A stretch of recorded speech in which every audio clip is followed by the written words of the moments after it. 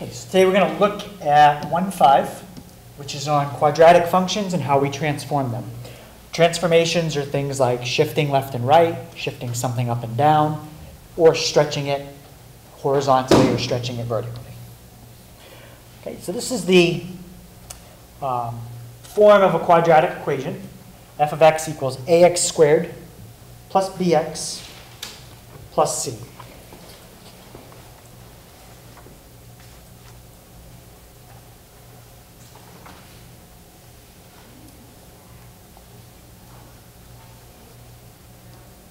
Okay, a, b, and c, well, b and c can be any number that you want, and a can be any number you want except 0. Because if a was 0 and you did 0 times x squared, 0 times anything is 0, you're going to wipe out the x squared term. Now all you're left with is bx plus c. That's not quadratic, that's a line, like mx plus b. Okay, so a, b, and c, any values you want except a cannot be 0.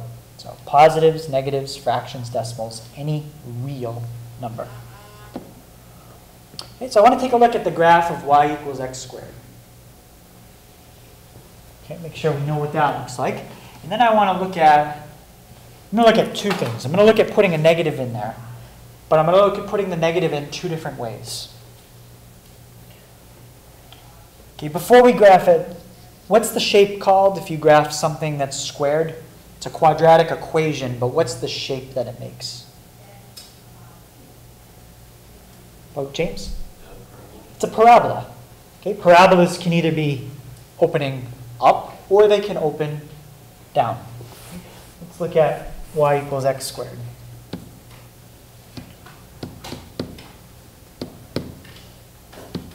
Just do a standard window, that's fine. Okay, there's your parabola.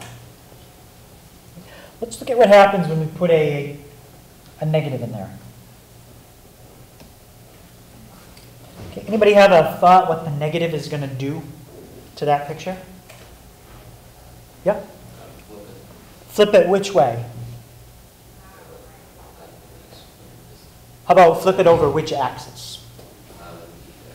Yeah, it's going to flip it over the x-axis if you put the negative in like this. What that's going to do is cause all the y values to become negative. Okay, flipped it over.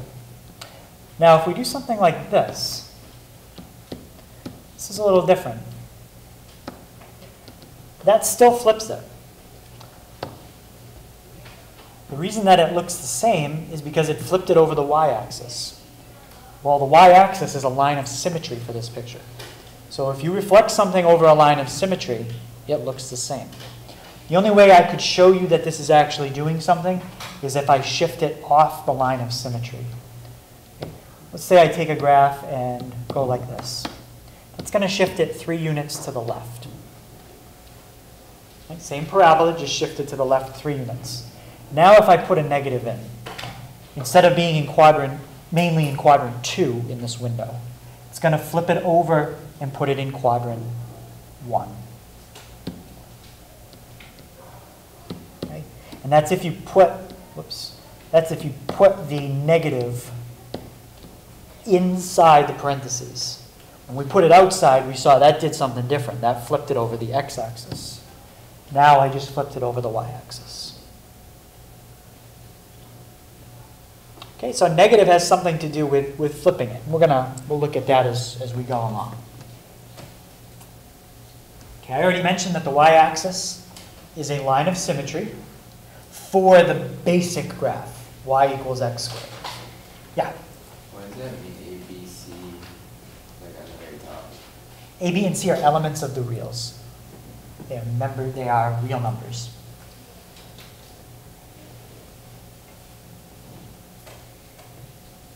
Okay, so when you have a parabola, the low point, okay, that we have in this case is called a vertex. Okay, the more mathematical name for this low point is called an absolute minimum. It is the lowest y value that the function ever hits. And we touched on that a little bit with domain and range. But a parabola might also have a maximum value rather than a minimum. Okay? How would you get a maximum? Well, we saw an example when we flipped it over. It looked more like that. Okay. The high point here is still called a vertex. Doesn't have a different name, but it's the absolute maximum instead of minimum. Algebraically, we can find the minimum and maximum very easily. Okay. We also saw that the calculator has two functions built in to do that. 3 and 4 under calculate. You can find minimums and maximums of parabolas. Bless you. Okay, so what I want to do is try graphing some of these different graphs and see what happens when you change the number in front of x. So we already know what x squared looks like. Let's graph 1/3 x squared.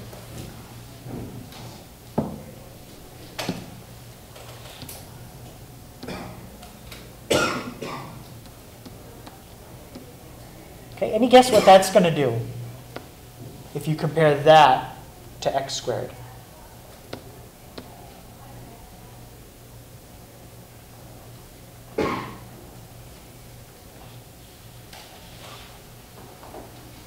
Well, think about if you put 1/3 in front. If you put in an x value, you're going to square it, and then the y is only going to be 1/3 of what it was before. So all the y values are only going to be 1/3 as high.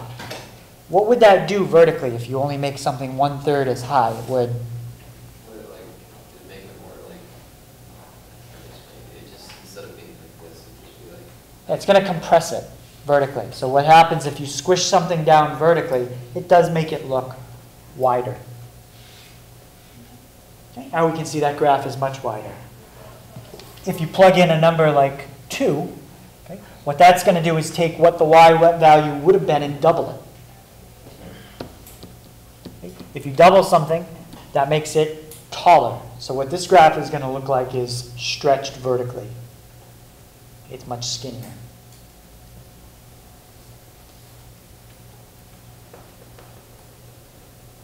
So what do you think the key thing to look for is with the number in front of x squared to determine if it's going to stretch it out vertically or compress it? What do you think we're looking for? Whether this number is what? Well, think about what, when you multiply, what happens, what number do you go from making, when you multiply, making it bigger versus multiplying and then the number gets smaller?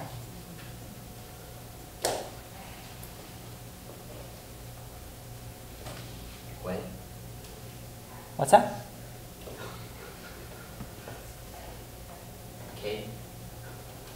No, number. Think about, like if I say to multiply by something, when is it going to get bigger? When you, okay, start with this. When you multiply, when does it stay the same? 1. Okay, if you multiply something by 1, it stays the same. If you multiply by something bigger than 1, then what happens? It gets bigger. It stretches, right? It stretches and gets bigger. Okay? So that's the key. Multiply by a number bigger than 1, that's going to stretch your graph vertically. Multiply by a number less than 1 but still bigger than 0. I'm not going to look at a negative yet. That's when the graph is compressed. Okay? You can say shrunk or we say compressed.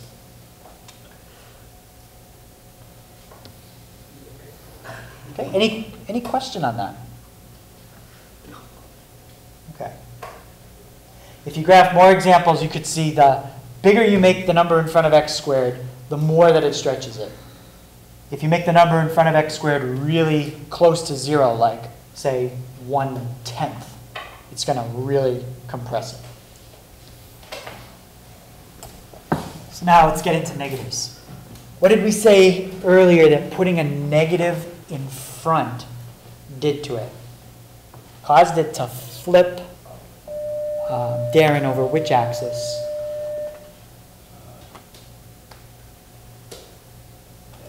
Yeah, the x. Okay, putting a negative in front causes it to flip over the x-axis. So we don't need to go through that again. We already saw it. So with these graphs, there's two things happening. There's a stretch, and there's a reflection at the same time. So we handle the negative and the number separate. And it's the same type of behavior with positives. If the number is smaller than -1, like -2, -3, numbers like that, it's going to stretch it. Numbers between -1 and 0 compress it. Okay? So I don't even want you to think of this negative at the same time as the stretch. Block the negative, just look at the number. If it's bigger than 1, it's going to stretch. If that number is less than 1, it's going to compress. The negative, that's a flip, and that's separate. Okay, so now what I want to do is write down what I would have to do geometrically to transform y equals x squared into y equals -5x squared.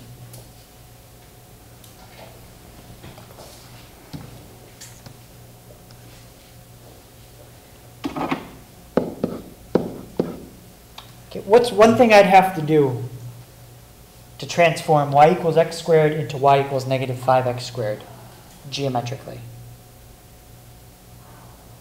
Yep. Flip it. Sure. So we're going to reflect over x-axis. Technically, you could do that transformation first. The order here isn't going to matter, but in general, the order does matter. I'm going to give you a list of the order that you need to write them in a little bit. Okay. What else do we have to do? So that takes care of the negative. It's going to reflect over the x-axis. Jillian, how about the 5?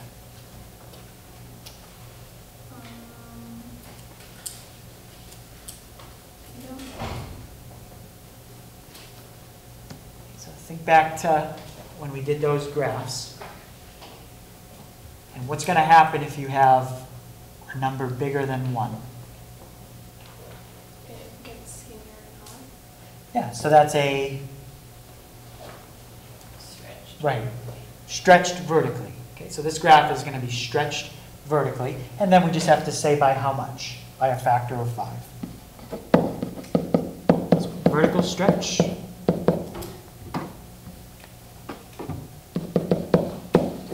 By a factor of 5.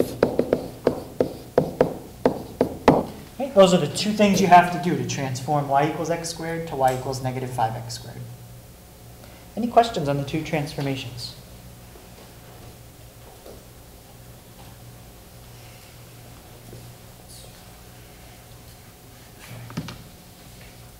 Let's try it again. Let's look at this. So it's x squared plus 2. I want you to look at that, and x squared minus 3. Okay. What do you think is going to happen here? Let's start with y equals x squared plus 2. Any thought how that's going to compare to y equals x squared? It's not going to stretch it, because we don't have a number in front of x. What could the plus 2 do? Oh, Victoria? I don't know. Well, think about the types of transformations we have. We're not stretching it. What else can we do besides stretch? Shrink. Yep, we're stretching, shrinking. We're not doing any kind of stretching or shrinking here. But it is going to do something to the parabola. So you have rotations. We're not doing a rotation. We're not going to do any rotations here. It's the other kind of transformations, Vitaly. Stretching and shrinking and rotating. Flipping. Okay, flipping, that's good. If we had a negative in front, that's what's going to flip, reflect. Yep. Remove it. It's going to translate it. We can either translate up and down or left and right. Okay, let's try it and see what we have. Okay, y equals x squared plus 2. So let's get rid of that and type in x squared plus 2. So what happened compared to y equals x squared? Kobe?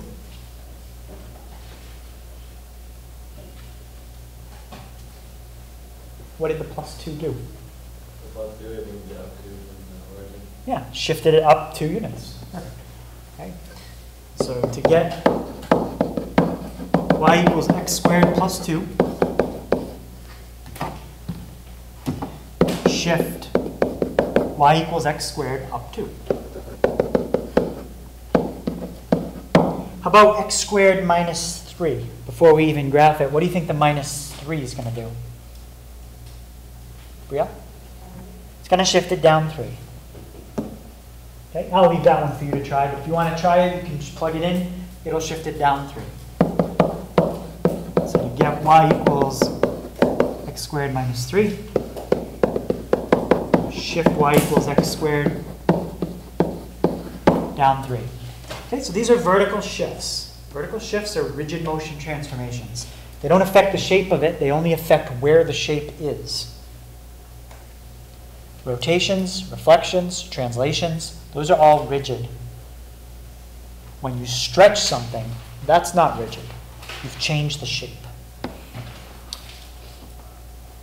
Okay, so if you've got the graph y equals x squared plus k, and you want to get that from y equals x squared, if k is 0, you shift it up. Or if k is greater than 0, you shift it up, however many units k is. If k is less than 0, you're going to shift it down. And you're going to shift it down absolute value of k units. Why did I put absolute value here when shifting it down?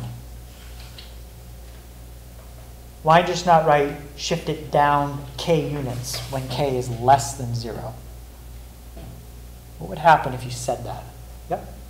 Wouldn't that just not make sense? Why? How would it sound? It would sound like weird. Can you give me an example? Because if you say like shift down a negative amount, you can't move negative amounts. Right. Okay, if we say shift down negative 3 units, that doesn't make sense. So the shift is always a positive number. What you put in front of it specifies direction, up or down. Up or down takes care of positive or negative. So don't write on the test shift down negative 2. That doesn't make sense. Just shift down 2, or whatever it is. Any questions on the vertical shifts? Okay. These are what you'd expect. Positive up, negative down. Okay, I already graphed something like this earlier to show you a reflection when I wanted to not have it be symmetrical on the y-axis. These shift left and right. Does anybody remember which way a minus would shift?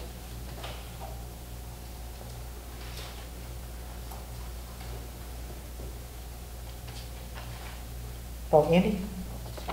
Which way do you think a minus would shift?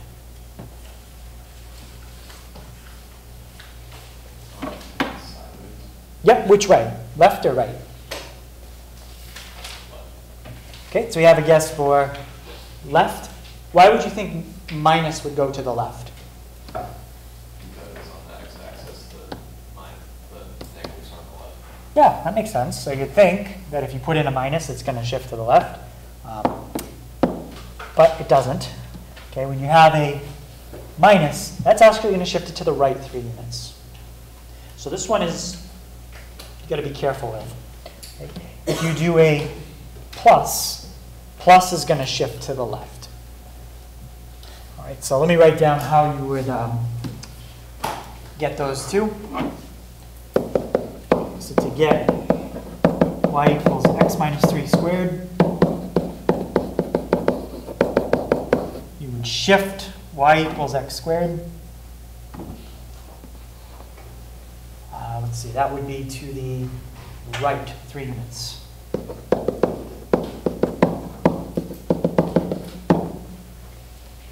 Okay, and for the other one, to get y equals x plus 2,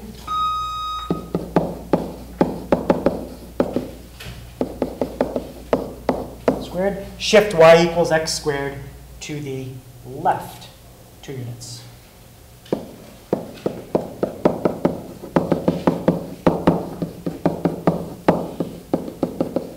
Okay, so it kind of feels like it's the opposite way that it should be. But the way I try to remember it is I look at the number after the minus sign. That's all that I focus on. Look at the number after the minus sign. The number after the minus sign in x minus 3 squared is a positive 3. Okay, blocking off the minus sign. There's a 3. 3 is positive. That's going to shift to the right. In this one, x plus 2, there's no minus sign. But how could you think of x plus 2 with a minus? How would that be written? Oh, Colby? What was the question? How could you write x plus 2 with a minus?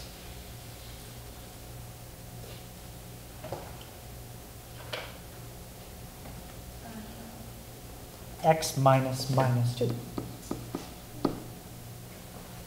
Okay?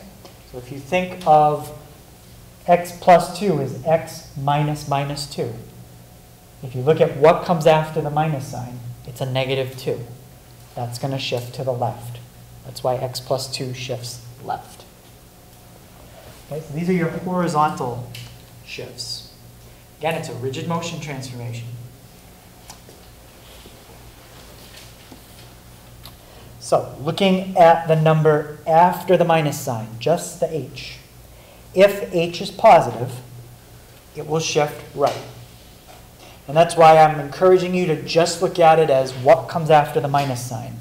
Then you don't have to think about it with that feeling kind of backwards notation. Okay, if what comes after the minus sign is a positive, you shift right. If what comes after the minus sign would be a negative, like x minus minus 2, then we would shift left.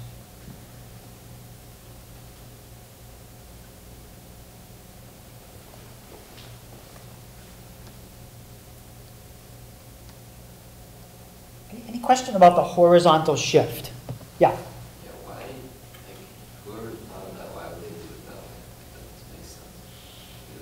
Why does it work that way? Well, I mean, why would you just suddenly decide that now left is right or just left? Well, think about if, kind of has to do with if solving the equation like 3 equals x plus 2. Okay. To get x by itself, do you do a plus 2 on each side, or do you have to reverse it and do the opposite? Like, if you get plus 2 on something. Oh, I'm sorry, to get x by itself. You just subtract 2. Yeah, you have to do the opposite of what you see here, right? So if you had a graph like y equals x minus 2 squared, and you try to think, well, if you think along that line, how would I get rid of this minus 2 if I could? You'd have to do the opposite of what you see, a plus 2.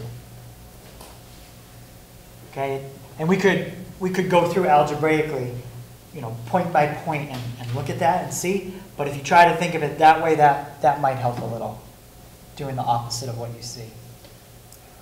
Okay, so just look at what's after the minus sign. If it's a positive, it shifts right. If it's a negative, it shifts left. So blocking the minus sign off kind of helps with that backwards feeling. Okay, and this is the form of an equation where all the transformations are involved. Y equals a times x minus h squared plus k. Okay. What does the a do? You have a number in front. Augustine? Does it just kind of like make it like kind of changes the size of it? Well, squishes it or Stretches or compresses? Yeah. Which direction? vertically? Vertically, yes. Okay, so the A stretches or compresses vertically. What does the H do? About Cody? Moves it from left to right. Yep, it's going to shift it left to right. And what does the K do? How about Brianna? Moves it up and down. Okay, so those three numbers, those are the three things that can affect how the parabola is going to look. You might notice we're not doing stretching left and right. That's because we're just doing stretching up and down, and that's all we're going to do with parabolas. Okay, so if you want to know where your vertex is going to be, okay, when you shift it, A doesn't affect the vertex at all. It's H and K. Okay, so if you shift it left and right and then up and down, that's where your vertex would be. However many units you shifted left or right, that's H. And K is how many units you shifted up and down. Okay, the line of symmetry, a parabola is symmetrical over a vertical line. If you shift the parabola up and down, that has nothing to do with the line of symmetry. Those two parabolas have exactly the same line of symmetry. It's when you shift left and right. If I move it over here, the line of symmetry needs to move with it. That's why the only thing that affects the line of symmetry is horizontal movement, or the x value here of that vertex. Right? Shifting up and down has nothing to do with line of symmetry.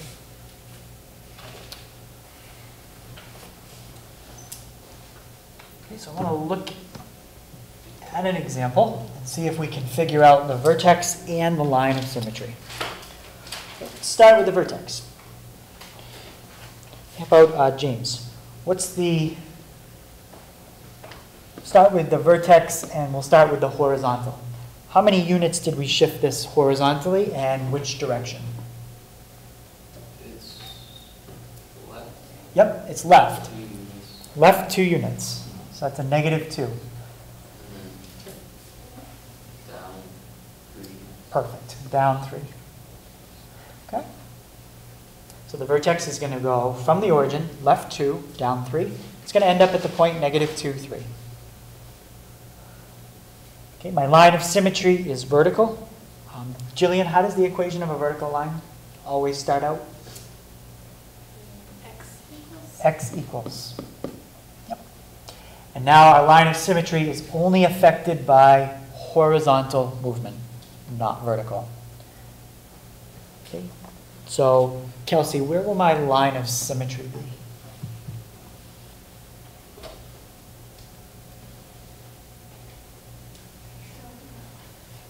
So originally it was right at x equals 0.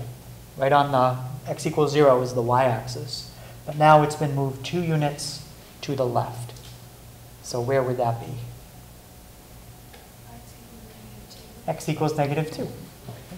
Remember, the h value of your vertex, that's the value you use for your line of symmetry, negative 2.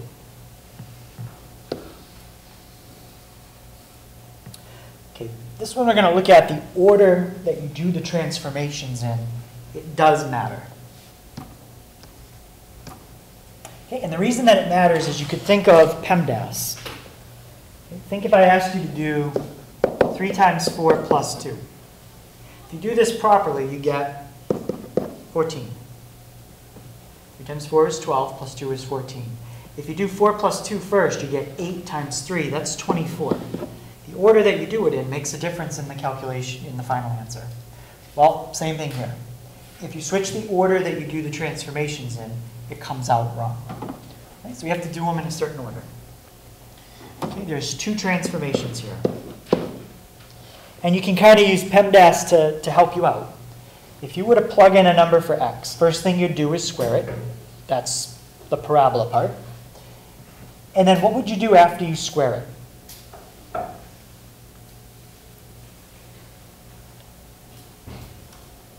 Yeah, go ahead. Colby? You multiply it by 5. What happens when you have a number in front of x squared? What does that do to your graph? Just want to describe it geometrically. Yeah. It's going to make it stretch Yep.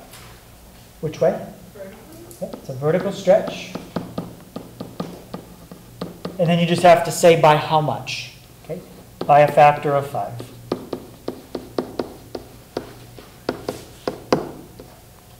All right, and the last thing we're going to do, Alex, what's the plus 4 going to do? It's going to move it to the left 4. if it was inside the parentheses, like x minus 4, x plus 4, that's going to shift it up 4. Yeah. Good. They have to be done in that order. Okay, let's look at this one.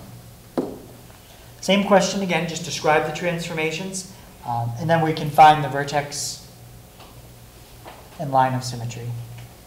Okay, there's going to be 1, 2, 3, 4 transformations here.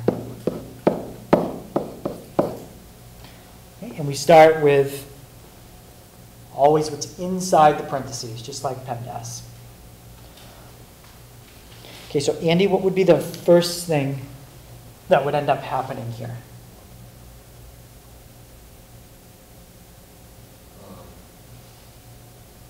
Move it to the right one. Yeah, cover up the minus sign, look at the number that you have left. It's a positive. Positive, it's going to shift to the right. If you try to think of this as a -1, it's just confusing. Block the negative. Look at the number after it. It's going to shift right 1.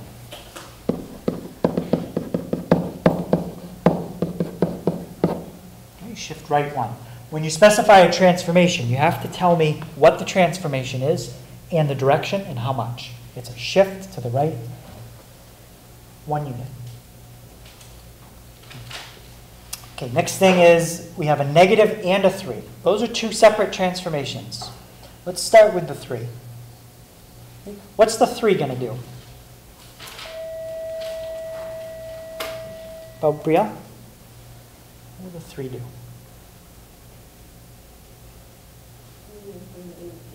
Geometrically, how is the 3 going to transform that function?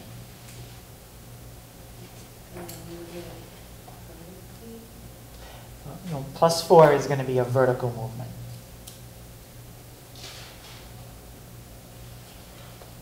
Help her out. What is that number? That's like the A. A in our formula. That's A. That's in front. Darren? It's gonna shrink it. So is that number bigger than, just looking at the number, bigger than 1 or less than 1? Oh, yeah, bigger than, so Stretch. So it's going to be a vertical stretch by a factor of 3. Now I want to look at the negative. What does the negative do? That's one of the first things we looked at. James? Flips it over the x-axis. Yep, that's a reflect, or you could say flipped over x-axis. In step 4, that's the plus 4 at the end. And Bria, what does the plus 4 do? How many? Yeah, 4 units. Yeah, shift up 4. So those are the 4 transformations you'd have to do exactly in that order to change y equals x squared into the equation above it. Okay, any questions on those 4 steps? Okay, as far as the vertex and line of symmetry, your vertex, well, it's been shifted right 1 and up 4. So your vertex is at 1, 4. Right 1, up 4 from the origin. Your line of symmetry, I don't care that we've shifted up. That has nothing to do with it. It's just been shifted right. Okay, so your line of symmetry is at x equals 1. Okay, these are the order that you do the transformations in. Now, we don't have horizontal stretching or shrinking in this section. If we did, we would squeeze it in right there. I didn't originally write it because we're not doing it in this section, but we will be in the future.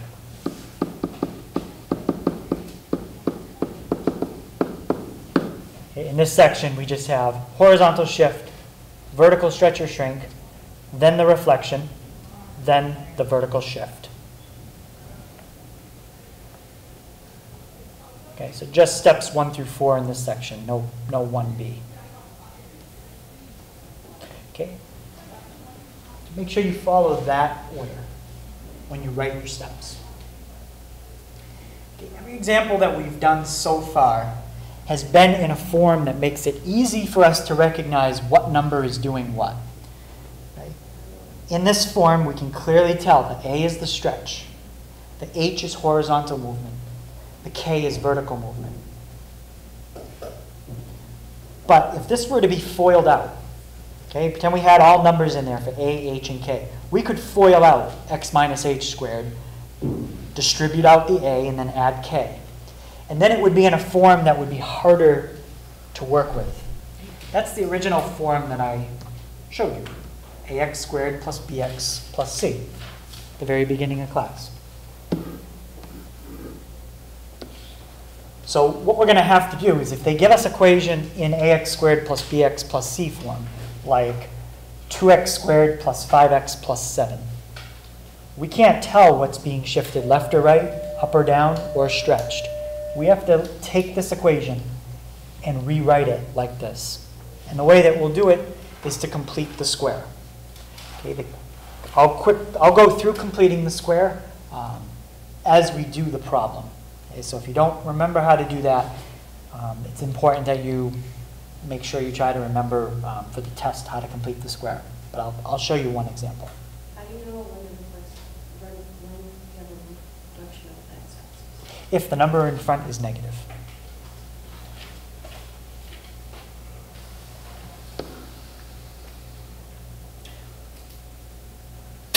Okay, this is not a completing the square problem that I would start off with if I was teaching somebody from scratch how to complete the square, because this one covers all the things you have to do when you complete the square. It's a little more complicated. But because this is pre-cal, I'm going to show you the example that covers everything you could possibly have to do to complete the square. Some might be simpler than this, but they won't be any more complex than this. Okay, does anybody remember anything about completing the square?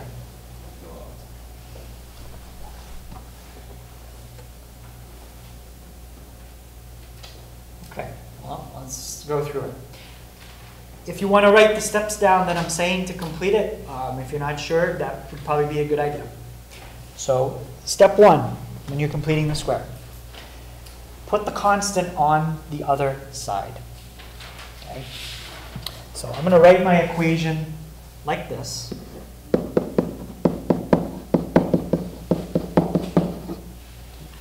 Why did I change y to 0? Well, when we're completing the square, that's how we do it. Because normally we use completing the square to solve the equation when it's equal to 0. We'll change it back to y at the very end.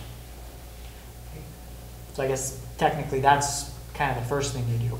Then move the constant to the other side. How would I put negative 18 on the left side? James? 18 to both sides. Just add 18 to both sides. Okay, step 2. When you're completing the square, the coefficient of x squared has to be a 1. It can't be a 3. Okay, what could I do on the right-hand side here to make the coefficient of x squared a 1 and not a 3? Darren? Divide by 3. Yep, divide by 3, or what's another way to do that? Because if I divide everything by 3, it's actually going to change the problem. But I am going to do something with a 3, kind of the reverse of distributive. Divided by 3. Not quite. Look for a word that begins with an F. Yeah. Factor out a 3. The 18's already on the other side. That's by itself. So we have x squared plus 4x. Leave a little bit of space here. Okay, so now the coefficient of x squared is 1. Now we're going to do the actual completing the square step. To complete the square, you need to add a number to both sides of this equation. Call it like the magic number. The magic number is found in 2 steps. You take half of the coefficient of the middle term, and then you square that. Those are the 2 steps. Take half of the coefficient of the linear term and square that. So let's try it. Let's take half of 4. Okay, what's half of 4? Well, Alex? 2. And when you square 2, Cody? 4. 4. So we're going to put a plus 4 there. Now we have to keep this equation balanced. So what do I have to add on the other side to keep it balanced?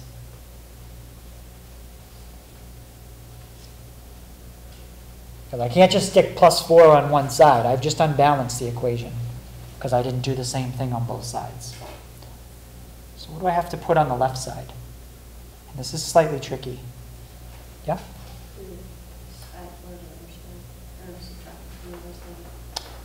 No, not add 4. If you add 4 to the left, that won't balance it.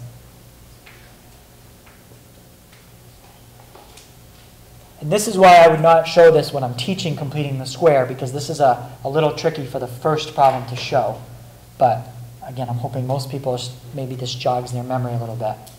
12? Yes, you have to add 12. Can you explain why 12?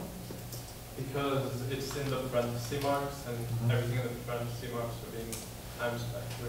Right. So the number that you found by doing the 2 steps I explained, half of the middle term, 2, square it. 2 squared is 4. So you put a 4. But don't forget, there was a 3 that was factored out. So this isn't really a 4. It's a 3 times 4, or 12. So you added 12 on the right, and now you just added 12 on the left. So you kept it balanced. Simplify what's on the left. 30. And now if you found the number correctly to complete the square, this is going to factor very nicely. What does x squared plus 4x plus 4 factor into? It's going to factor into 2 binomials, and they're going to be identical, like x plus 9, x plus 9. That's not the answer, but they're going to be the same. Yeah? James? X plus 2, x plus 2. So it's x plus 2 squared. And now we just about have our quadratic equation in the form where we can see the horizontal shift, the vertical stretch. We just need the vertical shift back on the other side. So subtract 30 from each side. So we get 3 times x plus 2 squared minus 30. Now I can see, okay, I've shifted this to the left 2 units. I've done a vertical stretch by 3, and I'm shifting it down 30. Okay? I can't tell that when it's written like this. 3x squared plus 12x minus 18. Now, I'm not going to go through the steps, but you could describe, basically write down what I just said, how to get the transformations. The 3 would be a vertical stretch. So it's left. I'll write it just kind of with some arrows. So shift left 2. That's step 1. Vertical stretch by factor of 3. That's step 2. And step 3. Shift down 30.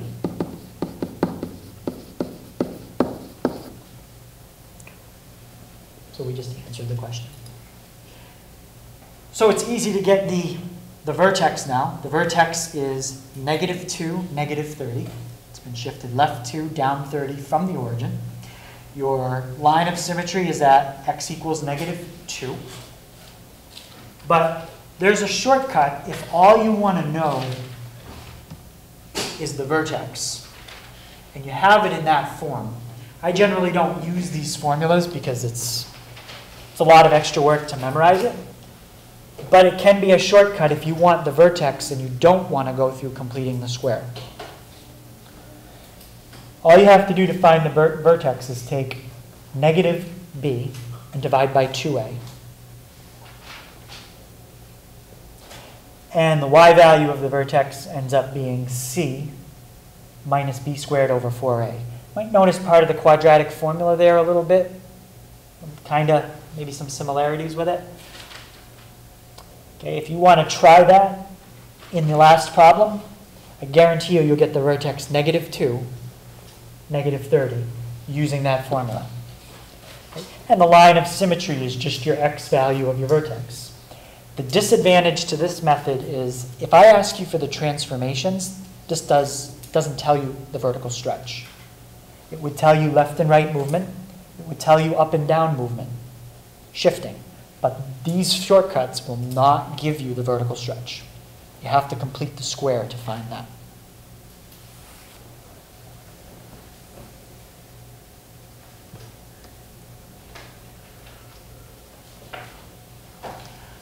Okay, so the last thing they mention in this section is what's called a zero. Somebody brought it up earlier, or a root of a function. Basically, a zero of a function is where it crosses the x-axis. And quadratics can cross three different ways. You could have a parabola like this. It's up in the air and it never crosses the x-axis. You could have one that just comes down, touches the axis, and goes right back up. So it crosses the axis one time. We say it has one root. Or you could have a parabola like that. Crosses the axis two times, and we say it has two roots. Tomorrow I'll show you on the calculator how you can calculate a root. It's kind of like an intersect, but it's with an axis. So you can't use intersect. You have to use root. And this part is from the quadratic formula. This is the part that's under the square root, b squared minus 4ac. If that part comes out less than 0, we have a problem. We're trying to take the square root of b squared minus 4ac in the quadratic formula. And if it's less than 0, that's a negative. So now you have imaginary answers. It would never cross the x-axis. So that's a quick way to tell which one of the three cases you have without actually drawing it. If you just take your equation that's in ax squared plus bx plus c form, find out the value of b squared minus 4ac. Less than 0, it's never going to cross the x-axis. Equal to 0, it's going to come down, touch it, and go back up. That's one root. If b squared minus 4ac comes out positive, that's when you're going to have two answers.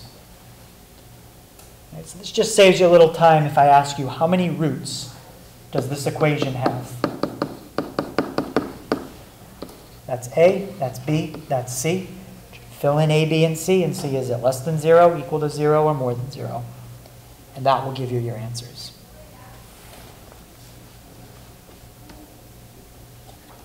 And I think that was the last example, but I'm not going to. It's just arithmetic, so we don't have to go through that one. Okay. If you mess around with the calculator, see if you can figure out on your own how to find a root. If you can't, I'll show you tomorrow. So that's the homework for tonight, page 56. There's no range of problems. I kind of just skip around till 15 different questions. So it's 1, 2, 7, 8, 10, 11, 16, 18, 21, 22, 28, 33, 40, 41, and 44 and 60.